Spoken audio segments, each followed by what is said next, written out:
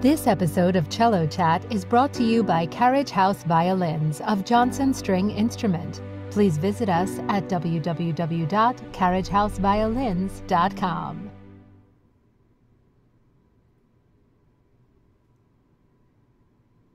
All right. Hello, everyone. This is Cello Chat with Joshua Roman. And could you please give a short introduction of who you are to everyone who might not know? Yes, thank you, Jeremy. I'm Joshua Roman. I'm a cellist. Generally, work as a soloist, playing concertos, do some recitals. I do a lot of collaborations, both inside and outside of classical music and also music in general, including a lot of work with TED through, TED Talks. So I became a TED Fellow in 2011 and a TED Senior Fellow not long after that. So a lot of different kinds of collaborations throughout the years with dancers and actors and even sometimes speakers and business people. And I think a lot of people on the internet found me. Over 10 years ago, I did a thing called the Popper Project, where I recorded all 40 of the Popper etudes on video and posted them on YouTube. So I guess that's me in a nutshell. I love to play programs that are full of music that feels meaningful to me, and that means that there's some sort of personal connection, and that ends up being a lot of programs that have a through line that's not necessarily style. So it'll mix styles but have a different kind of through line. So yeah, I'd say that's me in a nutshell, musically. Perfect. Thank you so much. So we have our first question is asked by our partners and friends at Together with Classical. If you had to introduce classical music to someone for the first time, how would you do it? And what piece would you suggest? Oh man, that's a great question. I do fairly often introduce people to classical music with different pieces. The most important thing for me is that it's something that the performer is very passionate about, and that passion comes through in the music, and that the setting is a setting that's comfortable to the person who's listening. More than which piece of music, I feel that those other things are the important parts of the introduction.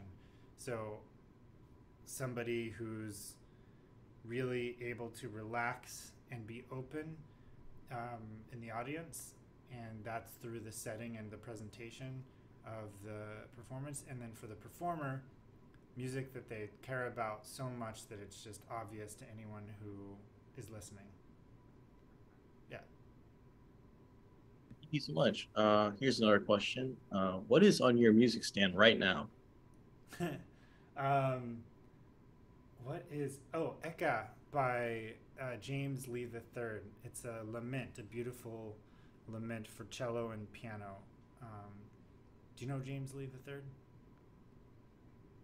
I personally don't. I think Okay. a lot of people might not know. So yeah, he's a composer in the Baltimore area, and I was introduced to his music by Thomas Wilkins, the conductor. He used to be music director of the Omaha Symphony, where I've worked with him quite a few times. And yeah, I have exciting news for another time about James. But he writes really thoughtful, beautiful music that takes its inspiration from a lot of historical research in music and cultural influences, especially in America, maybe the Americas, but especially in the United States. And he puts it all together, all of his influences, in a way that feels somehow simultaneously unique, but also evocative of things that are familiar. So I love that mix. And thank you so much. I noticed that you have a bunch of performances coming up. Could you tell us anything about any exciting projects or performances that you'd like to share?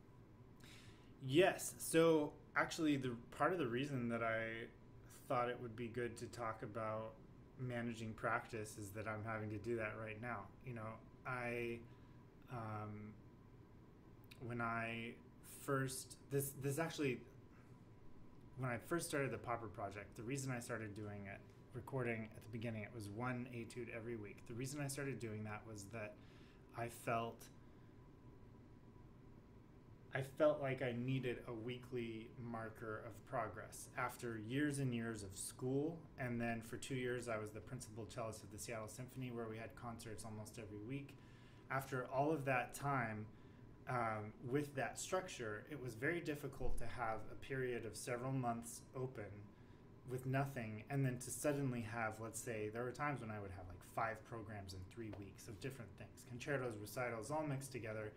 And I didn't have the practicing discipline and structure to help me understand how to manage that. And so I decided to start doing Popper etudes so that I'd had something week to week to measure that kind of progress by, and wasn't just subject to the road schedule, which was very weird, especially that first year of solo work.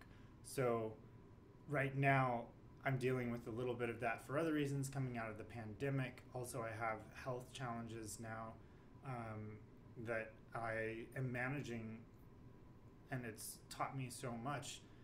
But it's right there, going back to some of those lessons about prioritizing and scheduling. So starting in mid-April, I have 6 weeks in a row of different programs. I'm doing Don Quixote with the St. Louis Symphony.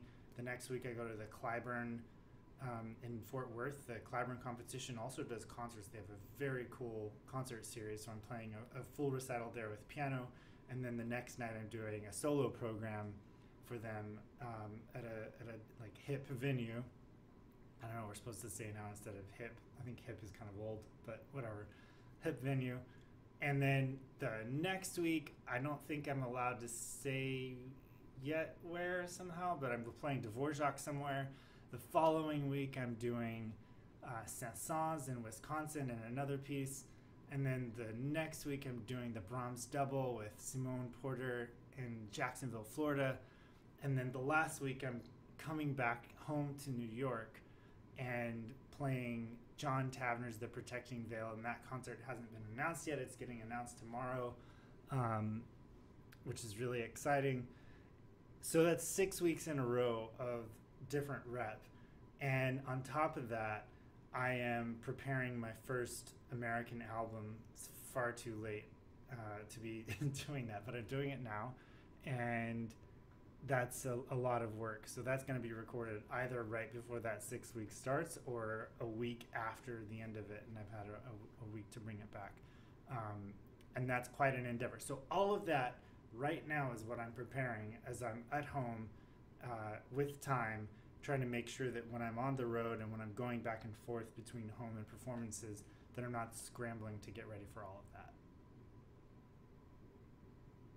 Wow, yeah, you got a lot on your plate. So you have all this repertoire that you had to juggle. So what's your strategy for tackling each one? And you have like a new concert each week. So how do you handle that? Well, one of the things that is helpful for me at this point is that I've played almost all of these before. No, I've played all of these before. Yeah, I've played, except for some of the recital program for the Clyburn. Some of that is music like Eka by James Lee III, perfect example. That's a piece I've never played before. Everything else, aside from a few pieces on that program, is familiar to a certain degree.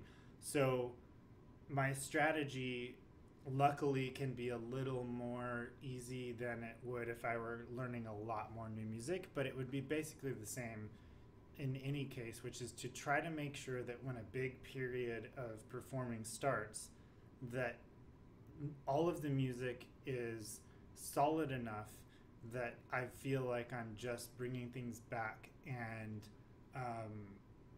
keeping them, how do you say, keeping them warm or polishing as I go rather than trying to learn as I go, because that feels more panicky. That was great. We have a question from YouTube from Jihoon. I always ask why you decided to leave the Seattle Symphony. It amazes me that you got the job at such a young age. Yes, thank you for joining us. And yeah, it's a good question. I was 22 when I got that job, and the truth is that I always wanted to do what I do now. And I had tried some competitions. I was starting to do well, but was learning the reality of competitions through watching friends win them and have a career for a year or maybe 2 years and then see it fizzle out and do nothing. And I realized it wasn't just about that. It was about so much more. So I decided, instead of sticking to the competition route, to do things a different way. And that's actually why I auditioned for the Seattle Symphony, and I had several other orchestras I was going to audition for if I hadn't won that. And so the plan was never to stay, and that was understood from the day of the audition. And they were very gracious to support me in that, and I had a wonderful time playing all of that music and learning from my colleagues, and I felt very supported as a principal even at that young age. And the thing is, it was never a matter of if, it was always a matter of when. And so the timing was much faster than I thought it would be. I thought I'd stay for 5 years, but I got enough concerts lined up that it became obvious it would be problematic between my responsibilities as a principal cellist, which I was already taking time off to go do other things, and the opportunity of being a soloist and following my passion and dream. And so the timing was just when that balance became obviously, this is the moment you have to go. So it was never my intention to stay, and I learned a lot and was very grateful for their support in that. Thank you so much. That was a really great answer. I was wondering if you could maybe move the microphone a little bit closer. I will move closer to the microphone. Okay, I think that's better. Okay, thank you so much. Thank you. All right, Just let me know so if it becomes a problem again. yeah, so from your transition from the Seattle Symphony to the professional world where you're performing constantly, how do you find that transition from orchestral music to solo music different? Yeah, and like, what are the kind of challenges for each? That's a great question that hits like a lot of topics. So everything from how you manage your life and your life balance to how you manage learning music and finding creativity in your job. All of those are a part of it. And so I think I will focus in on the practicing element and just say, like, I've learned similar things in both arenas.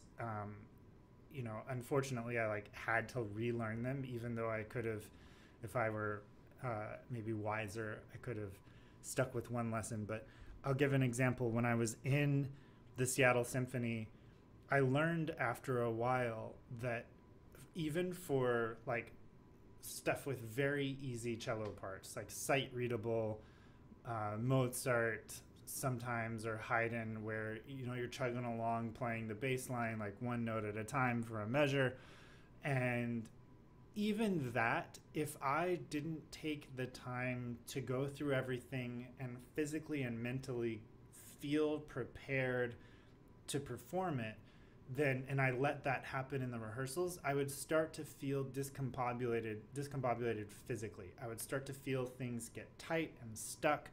I would feel tensions creep in where they shouldn't and start to cause problems.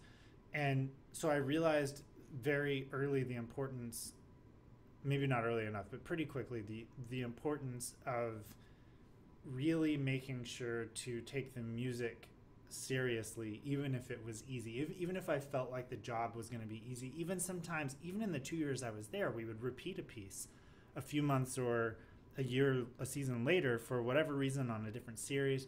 But I still had to go back and treat it as if there was something fresh in order to feel fresh and to feel not only physically set, but also invested in the music and excited about it. So making sure to have the ritual of practice be important, even for things that were easy, is something I learned in the Seattle Symphony for orchestral music. Weirdly, had to relearn that lesson in the first couple of years of coming out, leaving the orchestra and becoming a soloist. And is a specific piece, the Tchaikovsky Rococo Variations. For whatever reason, I was playing it all the time, and I would, like, you know, I'd practice it, but I would, like, often show up. I knew this piece, played it so many times. At a certain point, I would show up not really, like, practicing it as if I'd never played it. I, like, trusted that I knew it, so I'd play it, like, run through it and then go on stage for the rehearsal. And I remember this one performance where it just felt messy. It just felt kind of gross to me. Not technically, but like musically.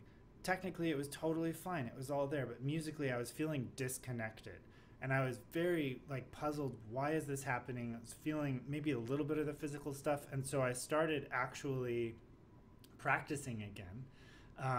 As if, not just practicing, but practicing as if I didn't know it, as if I had to start over a little bit. And not that I had to do everything, I didn't, like, have to relearn the piece. What I mean is that I looked at the score, I went through it carefully, not just relying on what I knew from before, but seeing if anything new came up. And really not a lot of new stuff came up, but my attitude, the attitude that I brought to practicing it, changed completely how I felt on stage with rehearsals and the performances. I felt so much more excited about the piece, about what I was saying. It didn't feel like a repeat of something that I had already done. It felt like a fresh thing. And again, I don't know that I actually found that much new stuff. I might have found some new things, but mostly it was my attitude, because I was treating the moment as an important moment worthy of focusing in that way. So the parallel between orchestral and solo preparation for me was that in order not to start to have issues creep in, that often they don't start physically. Sometimes they start physically. Sometimes it starts with our attitude and the kind of attention we're paying and how much we care about it, which informs how we hold ourselves. So I needed to treat even things that felt very simple or repetitive, treat them with some kind of integrity and respect, even if it felt like it was going to be easy. And that would set my body and my mind and my attitude in a way that would bring the most out of it, and for me be more fulfilling. It's true in orchestral, true in solo, probably also very true in chamber music. Yeah, thank you so much for your answer. I think it's really insightful for many professional musicians who have to often repeat the same piece. How can you make sure that you approach it in a way that feels fresh, new, and what kind of attitude? And I think that's really helpful. So we have another question from Ji-Hoon. She asks, just for my curiosity as a student, how do you make a living as a soloist? I know you get a contract year with a symphony, but as a soloist, do you make a normal salary? Thank you, Joshua. That's a good question, down to the details. It's pretty hard. I mean, you're out there on your own. You have a manager. Well, I mean, some people. I have a manager. You may work with a publicist, and there's money. There's money to be paid, and it's a matter of growing your reputation, of being consistent, of growing your salary as the business grows, because it's a business. And in an orchestra, you don't necessarily, a lot of people do actually have to deal with a lot of the business, but you don't necessarily have to deal with the totality of the business in the way that some members of the orchestra committee or the administration and the board might. And my organization is very small. It's me and the people that work technically work for me, which is just so weird. But that is something that you have to consider the growth of as well. So the money that you make from a concert is not all going to you. It's a business, and it goes to different people. And it can be more lucrative than a lot of principal positions. But I think also it can be scary maybe because it all depends on what people ask you to do next year. And it can vary so wildly. When I was in the Seattle Symphony, I got the same check every couple of weeks. But now, if I have a month where I don't perform, I don't get paid that month. And so luckily, I might have several concerts the month before, the month after, and maybe I'm specifically, as I do now, taking time to work on projects that will pay off later and using money from previous concerts kind of as that buffer. So it evens out over time and maybe even can be potentially better, but it's a business. You're running a small business, and there's a lot that has to be considered or taken care of, even if it's not by you, if it's by your team. So it's it can be great and it can be bad. It just changes. Yeah, thank you. I wanted to also ask, so since you, as a soloist, you have to basically run your own business, where did you learn how to do it? Was it just kind of like you can learn as you go, or do you have help from other people, or yeah, what is it like? That's such a great question as well. Unfortunately, most of it is learning as you go, which means that the mistakes can cost, and that's not great. Some people have mentors that have done it before that take them under their wing. I've had a little bit of that occasionally, which has been very helpful when it happens. Some people have managers that do more or less, and there are advantages and disadvantages to that. And that's another thing that you have to learn is, like, as you're building your team and where you're getting your information and planning from, what is that going to do in terms of taking things off your plate, which is something that can feel really nice and free up room for other things, versus taking creative decisions and control away, which can be detrimental to developing your artistic voice and turn it into something that really feels like a business instead of an artistic endeavor. And it should always be fueled by passion and artistry. So that can be dangerous, just as dangerous as not making any money, maybe even more dangerous, who knows. So unfortunately, I've had to learn a lot as I go along, but there are programs that have helped me occasionally, and blogs out there. Like, I think there's one called Ask Edna that Edna Landau runs, and there's a book, Beyond Talent by Angela and Miles Beeching, and a lot of these resources can be helpful. It's just difficult because they're compared to other ways of being a musician. There aren't that many soloists, and a lot don't really talk about how it works, and so it's difficult to know what to do. So there's a lot of learning on the go. Yeah, for sure. Thank you for your insight. We have a question from Jane from Facebook. My grandson loves the cello. He is 2.5 years old now. At what age could he start? Is it detrimental to start too soon? Oh, that's so sweet. I started when I was 3. And I don't know.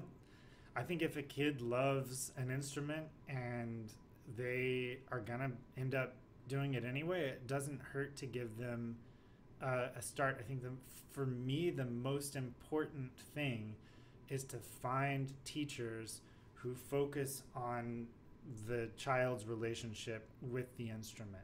That it's positive, that it's fun, that it's creative, that it's not just about the structure. And the structure is so important. You got to learn the basics if it's something that you love and you want to progress in. But at the same time, if you're not constantly fueling your own creative interest in it, then eventually you might be separated from the reason you loved it in the first place. And I see that happen to so many of us, and it's difficult it's not impossible, but it's difficult to come back from. So a teacher who really inspires joy, who's game for whatever the child is interested in, and creative at finding ways to make sure that progression of technique also happens. Although I would say at 2.5, it's more about or 3 even. It's more about making sure that you're not taught wrong things than that you go quickly. You don't need to like progress too quickly. Just as long as you're not learning things that will hurt you physically or damage your relationship to the instrument, then you're great. So fun, loving teachers who have a pretty good setup and whose students seem like they really like what they're doing later, that's what I would look for. And I don't think there's such thing as too early. Perfect. I think you previously alluded to the physical aspects of playing the cello professionally. And we have a question from Danny from Facebook. How do you deal with mental and physical fatigue when practicing? Also, injuries in general. I've noticed you've worked with Alexander Technique teachers. Yes, Danny, thank you for the question. I actually started working with an Alexander Technique teacher in May of 2021, Lori Schiff. She's incredible. She also teaches at Juilliard. And I've learned so much from her in the past almost 2 years. I started with 2 lessons a week, and then I've been sticking to kind of 1 a week unless I'm on the road or something ever since then. And I've learned so much from Lori, not just about when playing the cello, but I initially started going because of a condition that I have now called long COVID. I won't go into all of that at the moment, but it is Alexander Technique has helped me in all parts of my physical existence, and even I think in ease of other emotional and mental sorts. With practicing, even before that though, I think I'd started to pick up on a few things that first of all, having an intention and setting limits is important, and that can be difficult when you feel like you have a lot on your plate. So one thing that I have done, and it's just this shift that I had to learn how to do, is to limit my practicing to 45 minutes a session.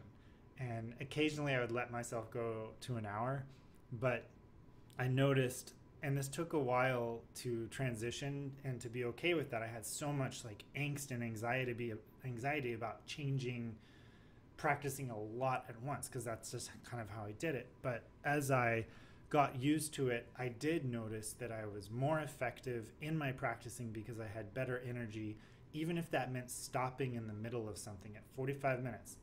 I put the phone on airplane mode, I set a timer, and I practice, and at the end of that, I stop and I take a break.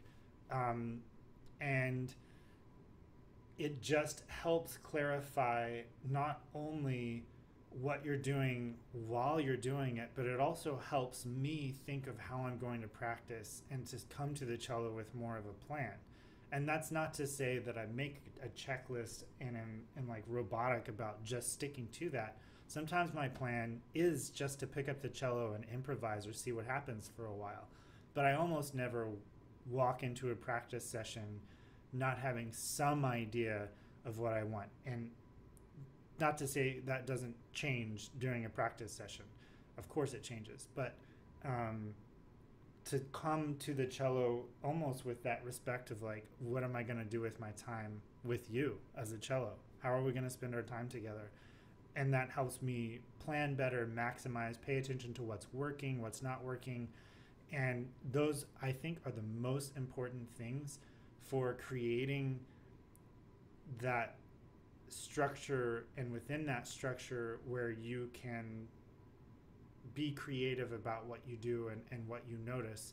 The first step is setting boundaries and setting limits for you to play in, and then be creative and see what works. Much. Do you have any tips for specific chairs or cushions or anything of that kind of sort? Yeah, I mean, I'm in the cello chair right there. I love the cello chair, but it works for my height. So I think they might have different heights. I think like a lot of people, it's fine. You kind of just have to work with what works for you. There are some principles that I think are important regardless, like something that doesn't slope back, something that slopes, if anything, slightly forward, and that you are sitting towards the front of the chair. And I've learned a lot from Alexander Technique about how to focus on my body and what I'm sitting, but I would also say that I learned a lot from yoga. I learned a lot from aware engagement with my body, working out, even running. It's very important to to take care of your body just as a human being. But as a cellist, also it's important to have body awareness. So anything that you do outside of your practicing that helps you physically feel good and be aware of your body is going to help your practicing in the same way, because you're going to be able to notice those things too. Hey, you have another question from Chief. This is unrelated to the video, but I wanted to ask where you found Midge and how you first felt about her. I saw a lot of your old videos and loved the sound. Aw, thank you. Yeah, Midge, I'll pull Midge into frame. Midge is my cello. Midge was made in 1899 by Giulio Degani, the son of Eugenio Degani, and he was in his early 20s when he made Midge. Some of you have commented on, I don't know about some of you who are watching, but people have commented on the narrow bouts, which is true that they're a bit narrow. Weirdly, the cello itself is actually so tall that I had to buy a new case because the cello didn't fit. So it's not overall that much smaller. In some ways it's taller, but I'm a tall guy, so it looks smaller. Plus it's narrow, especially on the side. So it's a little deceiving. But also not the biggest of cellos. Definitely not a Montagnana model. Anyway, I found Midge in Chicago. This very generous couple wanted to buy a cello for me to use and sent me looking for cellos. And I tried a few over the course of months, and I would take them on the road for my concertos and recitals. And then I came back and one day and was switching out a cello. And this Degani Midge wasn't, I didn't know it was Midge at the time, but this Degani was there. And immediately there was a connection. I heard something in the sound, and it was just, you know, I don't know if Midge is the greatest cello ever. I love Midge, and she serves me well, and especially for the price range, which I didn't know what the price range was, but she stuck out as being punching far above her weight. So they bought the cello. I'm super lucky. If you have people who are supporting you in your musical life, don't take them for granted. It's so important, and we're so lucky and to have that. So that's how Midge came into my life, and it's a relationship that continues to grow and new things unfold all the time. So That's a really great story. Zach has a question. I've developed some rotator cuff injury. I've never heard of Alexander technique. Could you give me like the top level principles? Sounds like it can help. Yeah, that's a great question. Like, how do you explain Alexander technique? I will say that is I will tell you some of the principles, but I would also say don't trust me, because it's very important with Alexander technique to work with an actual teacher, because one of the big principles is understanding your body awareness. So if I say something, or if I hear something, if I hear a principle like this needs to be over here, you need to feel this, working with somebody who really knows the body and can see these things and understands the mechanisms and can help move it to the right place is so important, because what I feel may actually be different than what's going on, because we're subject to so many tensions that we're not aware of. So working on body awareness, first of all, is a very important principle of Alexander technique, and that happens working directly with an Alexander teacher who is moving things and helping you feel what it feels like when something is actually free, which can often be surprisingly different than what you feel is free. It's another level that almost can be scary sometimes until you learn to trust it. And then as you do, great things open up. And that's one of the big things about Alexander technique, is leaving things, keeping things from engaging in tension unnecessarily. So not, for example, squeezing the neck. When you squeeze the neck and the head comes down and goes forward, so much of us do a lot of this with our screens and with the cello, etc. But if you if you just release the muscles in the neck, and again, this is really hard to fully do without help. So you can try it, but don't expect everything to totally just work. As you release, the head actually comes up and you start to feel that the top of the spine is around here. It's not down here, it's up here. That's where your head is rotating from. And that all of those muscles back there can just let go. And then your head starts to almost float, and then maybe even tilt forward just the slightest bit up here in the skull. And so this idea of letting things be as released as possible, so that there is natural length, and the tension is distributed, because there's no such thing as no tension, otherwise you're laying on the ground probably dead. But letting the tension be distributed where it's actually effective, instead of having habitual squeezing take place.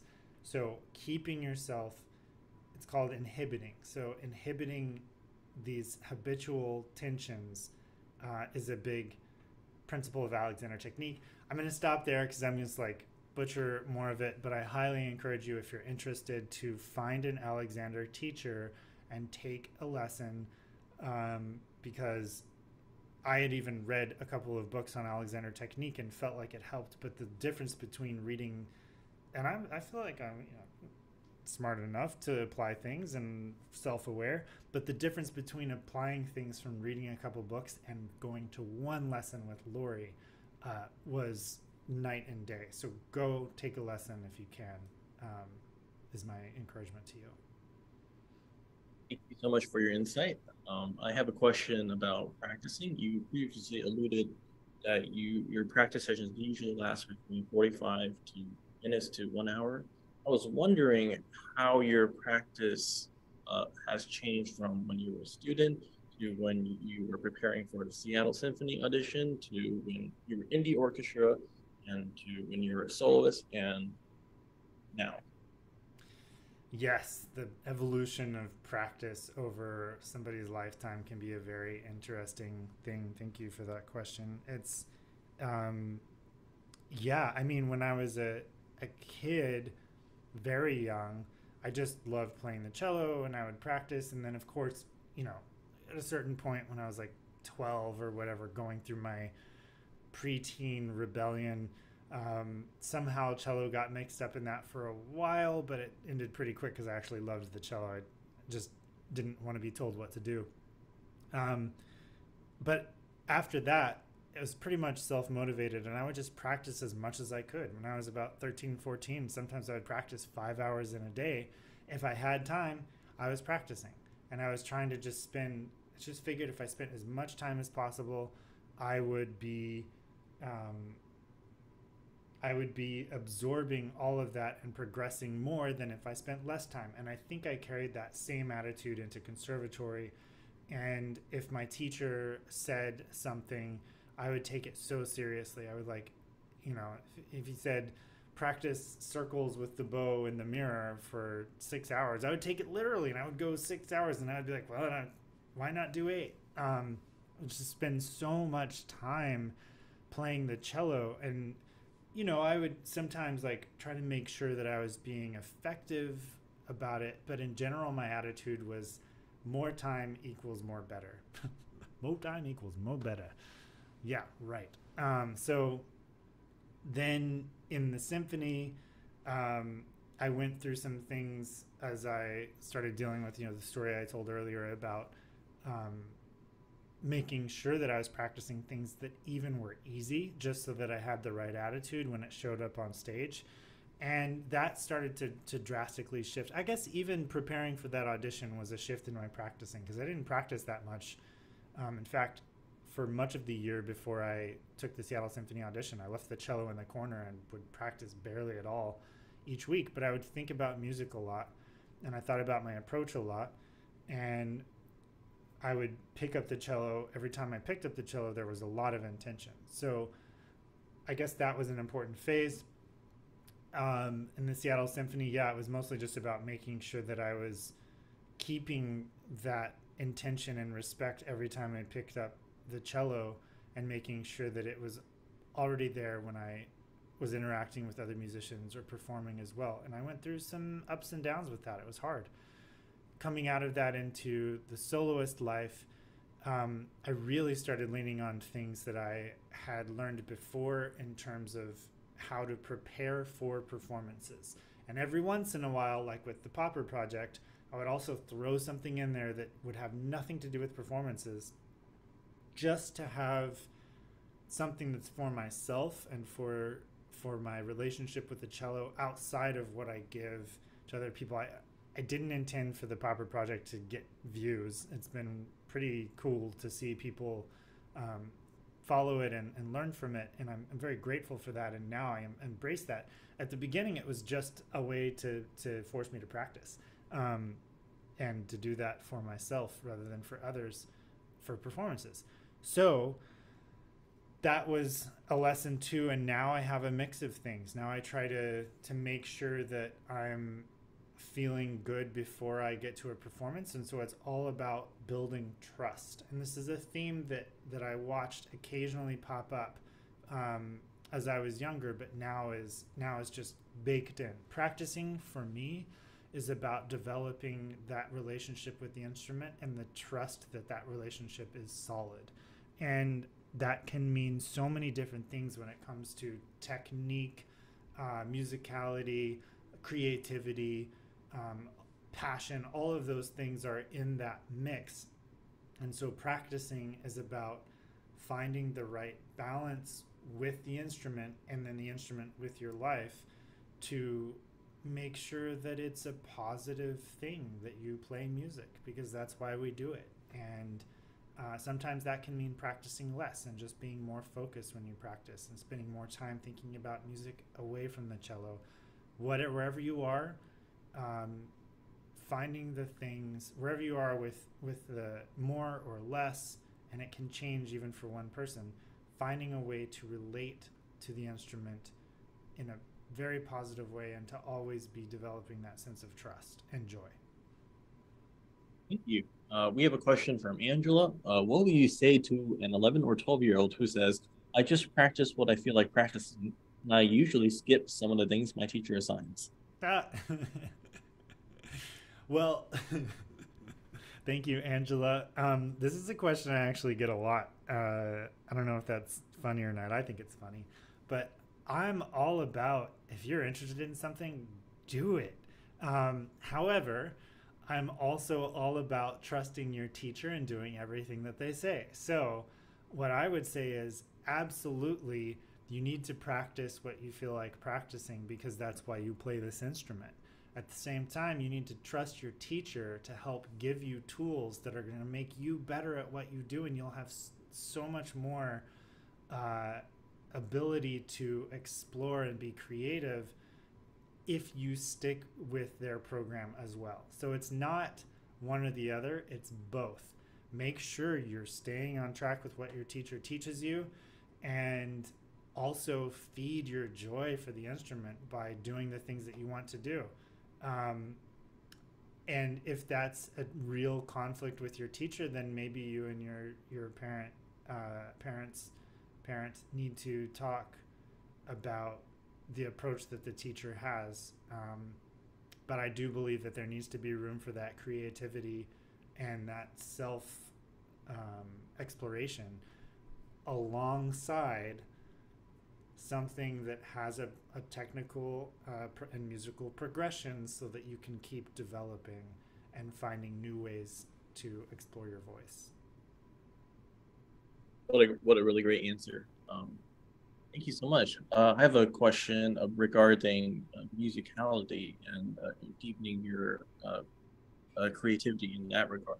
Because a lot of times I think technique is relatively easy to figure out what the next step is, because it's very objective.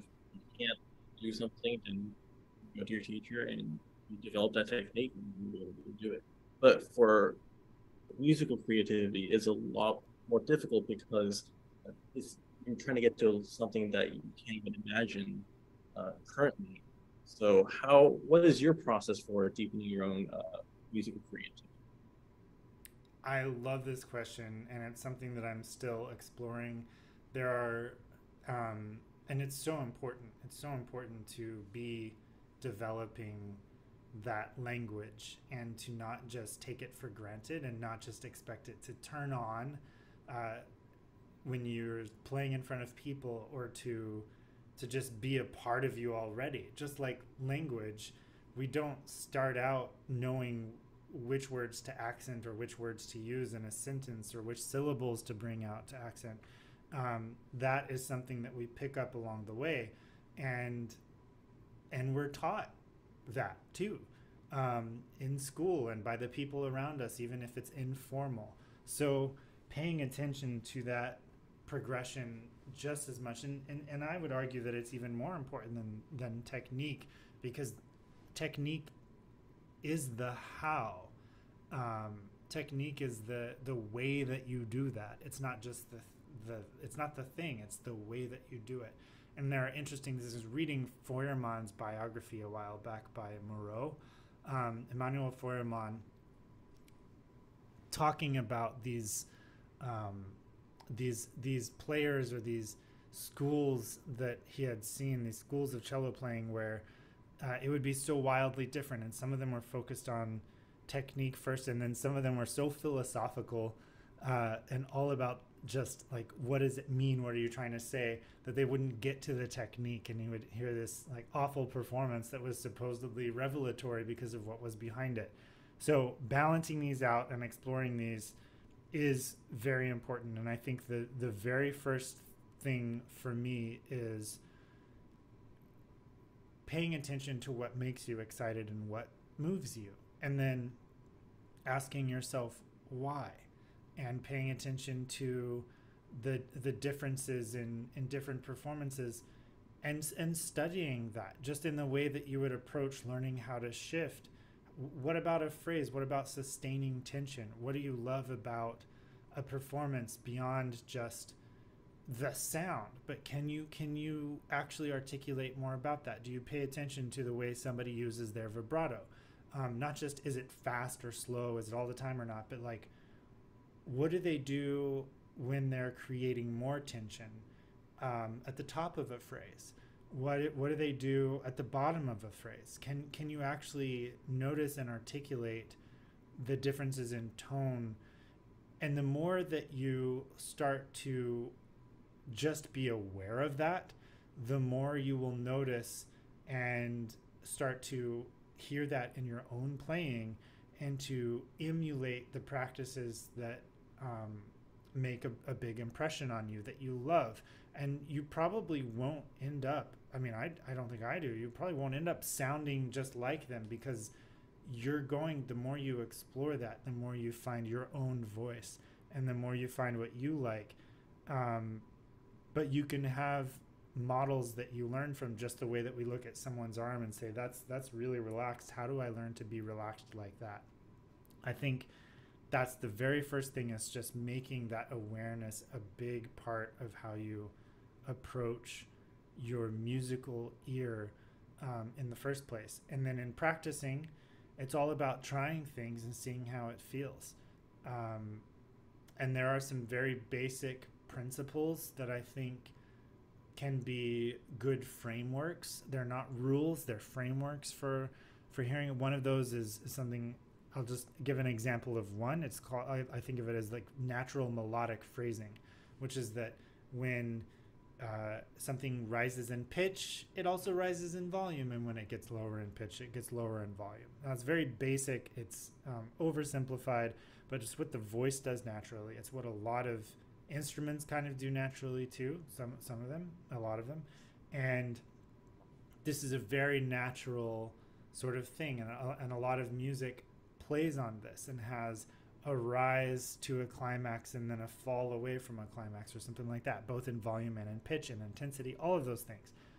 Once you start looking at things with that framework, you'll also see when choices are made to do the opposite, or to like wait a while for that, to delay it, or to enhance it.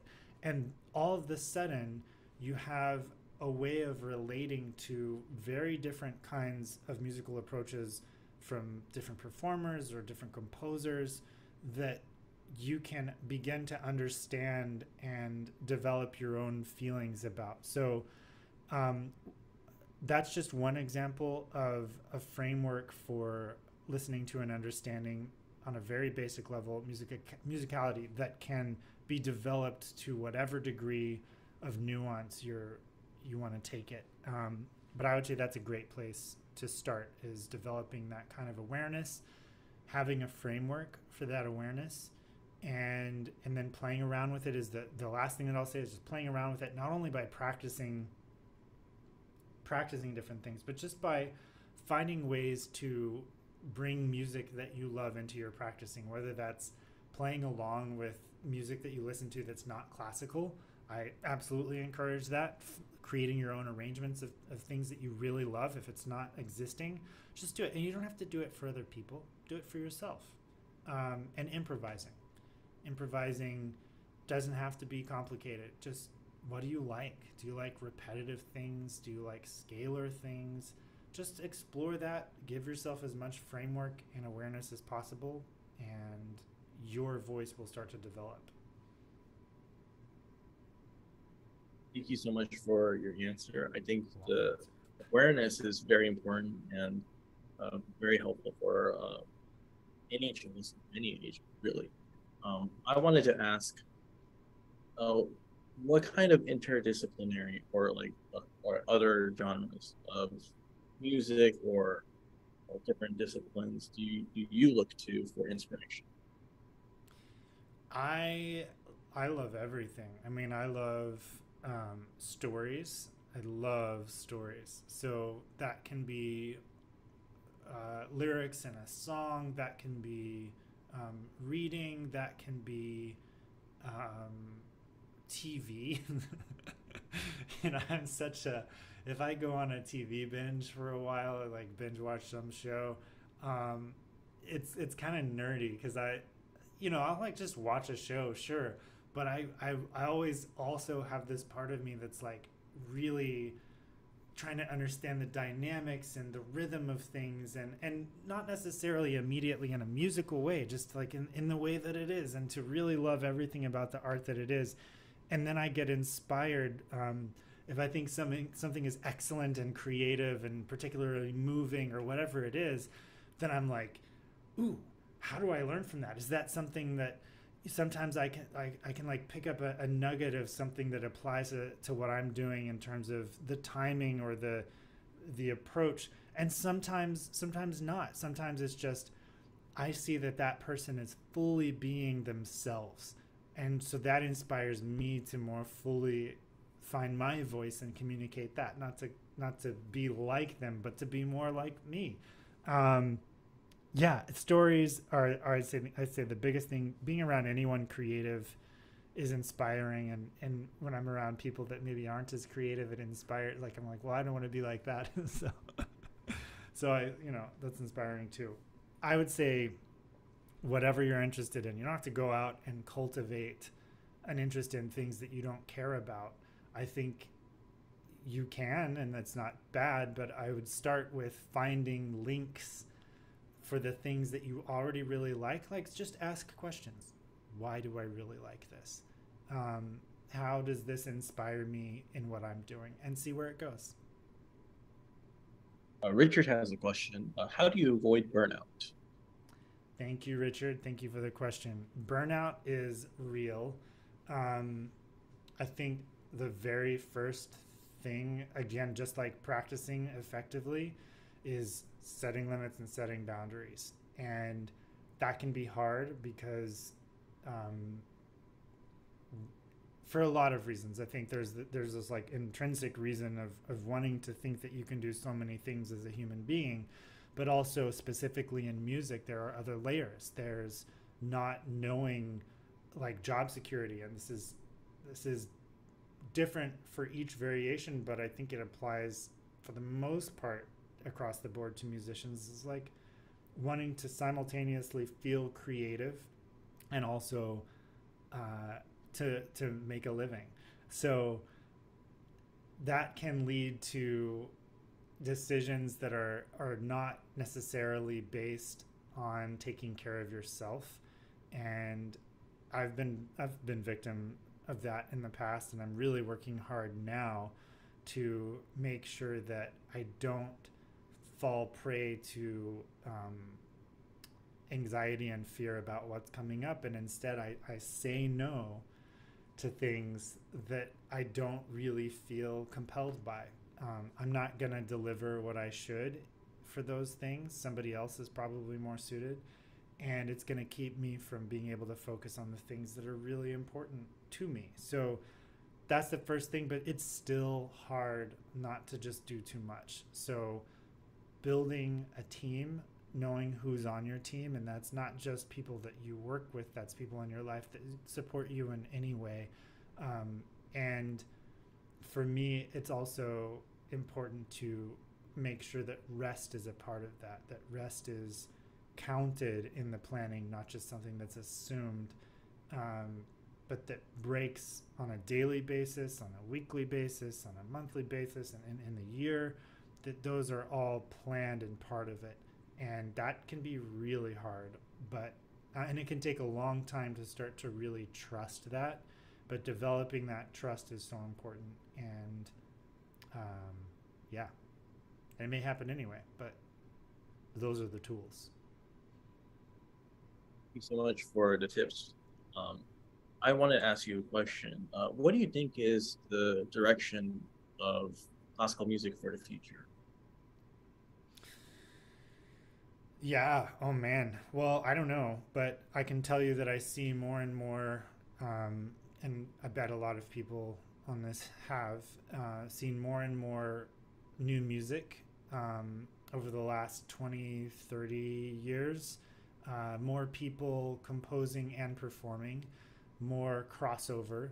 And what's interesting to me is that if you take those basic truths, and we'll set aside some of the other things that are very important that are being addressed in some ways, like inequality, and there's stuff that's not being addressed that's important too.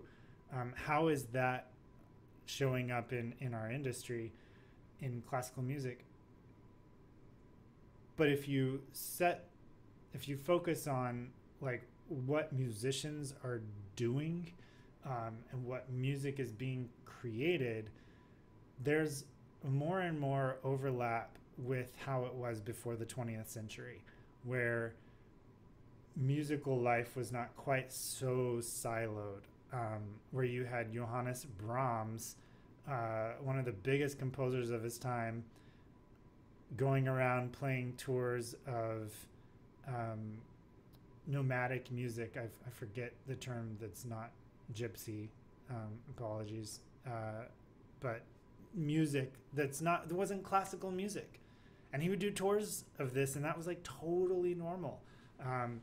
Name a composer for me before the 20th century that wasn't also a performer, minus Robert Schumann, who hurt his hand and couldn't. These things had so much overlap. Creative life and performance life weren't quite so separate. You had people who were better at one than the other, of course, but like the training and the expectation was that creativity was more a part of a performer's life, and vice versa. And I think it's good that we're returning to that, because I think that it keeps us more in tune with the world around us, and I hope that that's a direction that continues, and that we let go maybe a little bit of some of the need for superstars who are just better. Even though I want to be, of course I want to be the best I can and be known for that, but I want to focus first and foremost on creativity and doing something that feels meaningful, personal, and connects with other people, and that I feel love and joy and awareness through. So hopefully that's happening more and more. Yeah, I noticed that you also have your own compositions, and I was wondering if you could talk about the process of getting into composing, and what would you say to students who might be somewhat interested in this field but are very intimidated by the idea? two great questions. Yeah, I was not trained as a composer, so I'll just tell my story quickly because it's kind of a long story. But the shortest version of my story, skipping a few things, is that I wasn't trained as a composer. I'd have like one lesson, maybe two lessons with a friend. It was not that serious, and I always thought that it would be fun someday, but I didn't really do it. And I was working on a collaboration with this wonderful actor, Anna DeVere Smith. She's such a dear friend now, and we were introduced by Michael Tilson Thomas, the former music director of the San Francisco Symphony, and she was doing a stage work and wanted to work with a musician on stage, somebody else on stage for the first time. And as we were working through it, I initially started out using music from Bach, and we were both like in agreement about that. And at a certain point, I started to feel weird because timings wouldn't work, and there would be like I wanted to play for like 6 minutes, but I wanted it to be from this mood to this mood, and in order to accomplish that, I would have to like rearrange parts of Bach and make it longer, or sometimes cut it shorter. I felt really weird about doing that, and Anna agreed, let's not do that. So instead, I sent her all of the solo cello recordings I could find, like Crumb, Ligeti, Kodai, pieces my friends had written, all of this stuff, and she dutifully listened to it, and we got together the next meeting we had about this project, and there was this moment we were working on, and I was using Ligeti, actually. I was using part of Ligeti, and I was like, this is close, but it's just not quite there. And she's like, yeah, I agree. It's not exactly the tone we're looking for.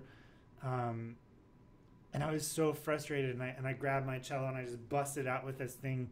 I already had my cello, but I busted out with this thing, and I was like, we want something that sounds like this. And she said, yes, do that one. Why don't you play that one? And I was like, oh, I'm sorry, that's not actually a piece. I was just showing the kind of piece that we want to look for. And she was like, I don't understand. What are you saying? You just did it. Do it again. And I was like, no, but I can, but we need actual music, not just like, and as I was trying to argue about this, I was realizing how silly it was that actually what I had just done was compose a snippet of what we needed, and that these barriers are so arbitrary.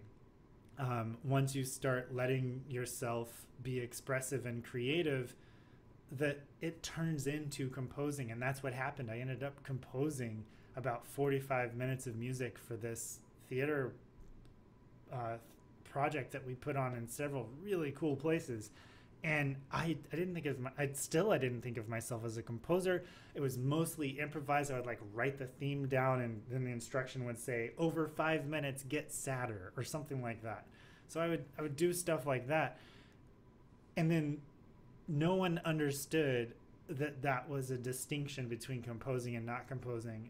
And misunderstandings came up from it that actually ended up being beneficial, because it forced me to take a look at those boundaries and to set them to the side and realize that actually composing was not that far off from something that I already could do.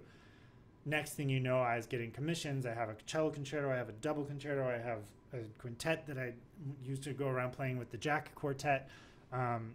Other projects I'm composing right now. I think what I take from that, my own personal history, and what I would like to share and impart, is that a lot of these boundaries are artificial. Music is about expression, and it's about play, it's about discovery, it's about sharing. And if you just do that and don't stop yourself, you might end up accidentally composing, because it's not supposed to be that different. So play with that. Play with what those boundaries are. Improvise. Don't try to make it complicated. It doesn't have to be Beethoven. Don't try to be a Beethoven composer. Don't be a composer. Just make music. And most of all, don't feel like you have to always share that with other people. Do it for yourself. If it starts to affect you in ways that make you need to share it, you can do that. In the meantime, you don't have to. Just do it for yourself. Make it a part of my warm up and scale practice is like these weird things that just happen, and I don't even remember what they are, but it's become a very important part of my technical development, which was surprising, and it's been very beneficial. You never know what will happen when you just start leaving room for creativity and not stopping yourself because you're starting to do something you don't know how to do. Just do it. Thank you so much for the inspirational words. Yeah, and I was wondering, um, do you usually write down the notes of whatever you're composing, or do you just kind of leave it up to improvisation, or mix of that, or how's your process? Yeah, good question. So I do all of those. With the first thing that I was telling you about, yeah, I actually would like. I didn't want people to think I wasn't serious, even though I would remember everything. I have very good memory for music, generally, and that was trying to remember. So I'd remember what I did, but I would write down the themes just so that people would see that I had done something. You know, like if the production manager or whatever walked over, they'd be like, "Oh yeah, he's composing."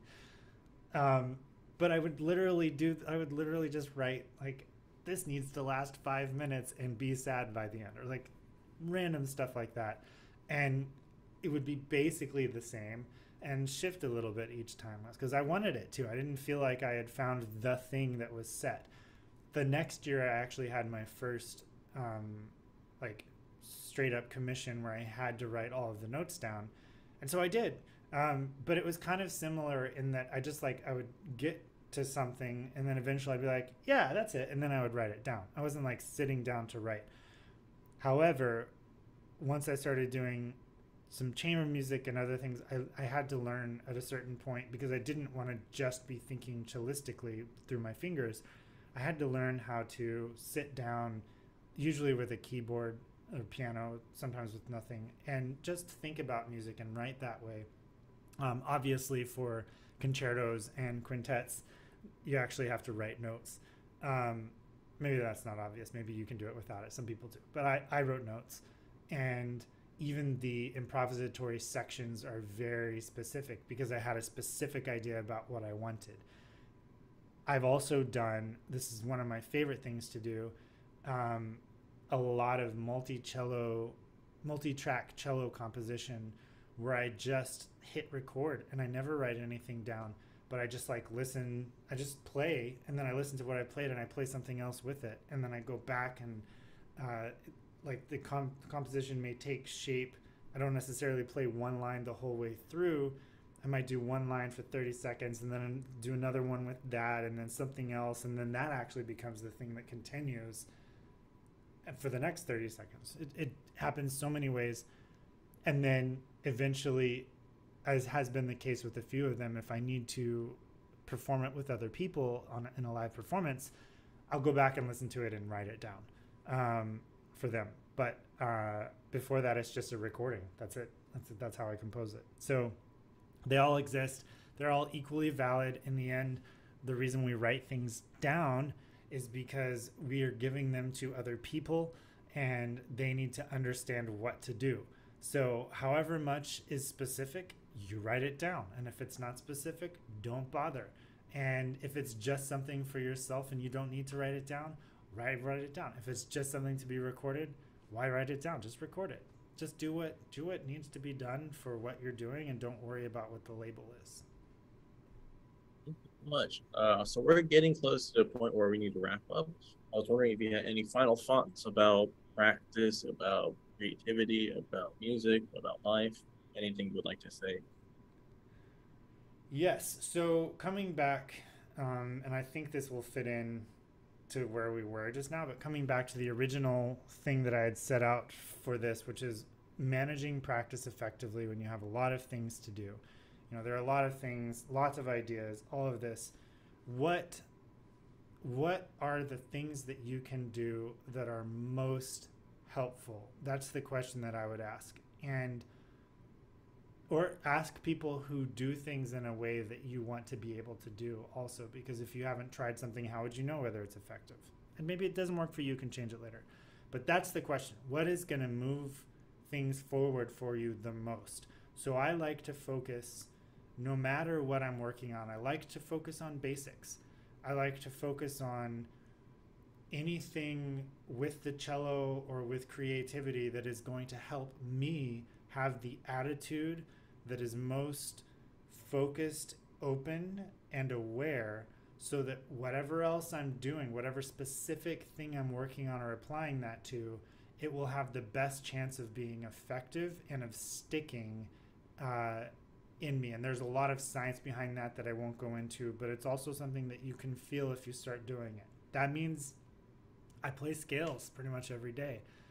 Maybe not a ton, but like up to an hour, usually less. I improvise every day. I touch creativity. Even if it's just doing scales a different way and or like making up patterns, I do something creative on the cello every day. And I do my best to make sure that when I'm practicing music for performances, if I find something technically that's a stretch, or I find that I'm lacking in creativity or musicality or technique in some way, then I stop, I let that piece sit, and I go work on that other thing somewhere else.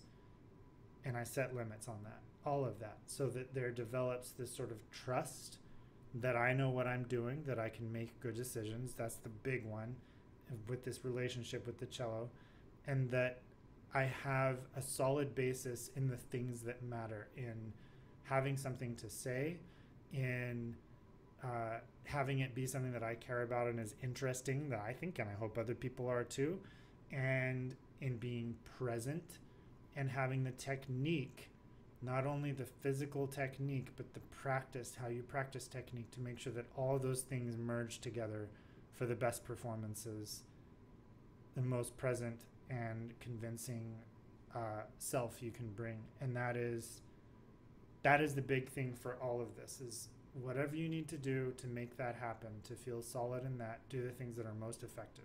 Focus on the basics and do lots of run-throughs for people. Thank you so much. In my mind says, hoping you can get time again one day to continue the Caddy series since you started on YouTube. It was so helpful. Many best to you, Josh. Thank you. I hope so too. All right. So I think this will wrap up the channel chat. Thank you so much for your time, Joshua. And I hope everyone out there in cello that's been watching the stream has been enjoying it. And I think Joshua had a lot of really insightful things to say. And I'll catch you in the next cello chat. I think the next one's going to happen on April 2nd. All right. Thank you. Thank you, everyone.